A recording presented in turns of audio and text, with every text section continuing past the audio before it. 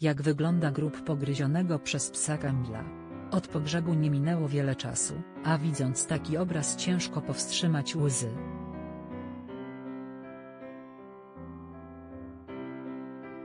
Serce samo rwie się na kawałki, tą tragedią wciąż żyje cała Polska. Grób nastoletniego chłopca, który skończył swoje życie w możliwie najgorszych okolicznościach, mieści się na cmentarzu parafialnym w Przemyślu.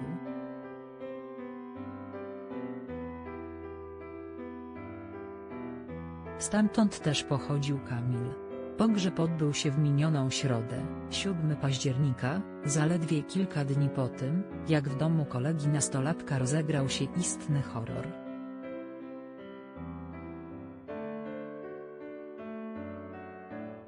Widok nagrobka rozrywa serce. Ciężko powstrzymać łzy. Jak wygląda grób Kamila zagryzionego przez psa? Super Express przypomina, że do tragedii doszło przed kilkoma dniami w Przemyślu.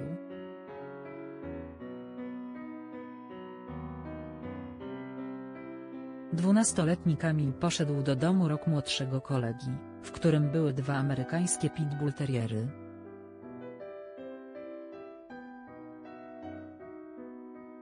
Jeden z nich od razu rzucił się na chłopca.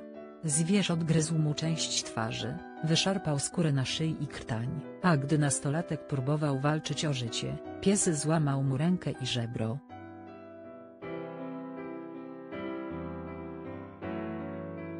Na pomoc ruszył 11-letni Szymon, któremu udało się odciągnąć bestię, również i on doznał obrażeń.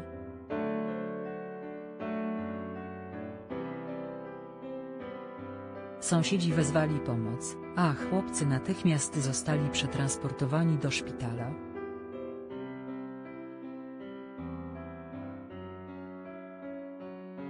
Młodszy z nich placówkę opuścił już na drugi dzień, ale niestety, Kamil zmarł po intensywnej walce lekarzy.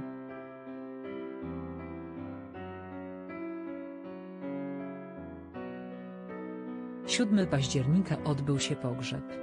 Obecni na nim reporterzy Super Expressu relacjonują, że przy trumnie chłopca zgromadził się prawdziwy tłum, rodzina, koledzy i koleżanki ze szkoły, okoliczni mieszkańcy.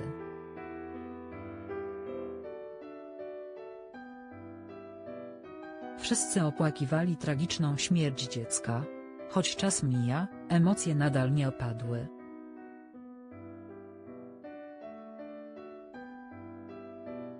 Wciąż trudno jest uwierzyć, że ten horror wydarzył się naprawdę, że nie był jedynie najgorszym koszmarem.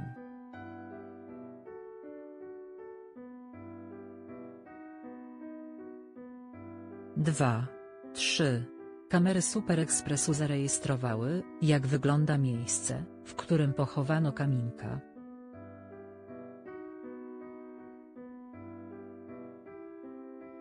Nagrobek jest zupełnie niewidoczny, zakryły go wieńce z białych róż, złożone ku pamięci chłopca.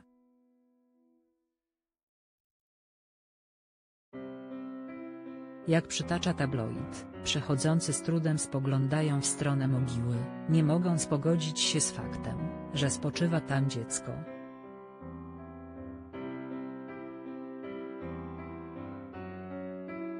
Zdjęcia grobu opublikowane przez Super Express odbierają mowę, ale nie są w stanie w pełni oddać bólu, z jakim mierzy się rodzina 12-latka.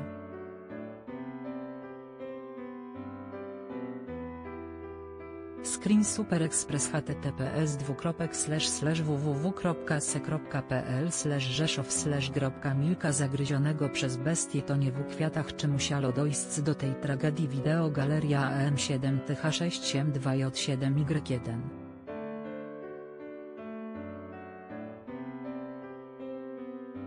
HTML źródło, Super Express.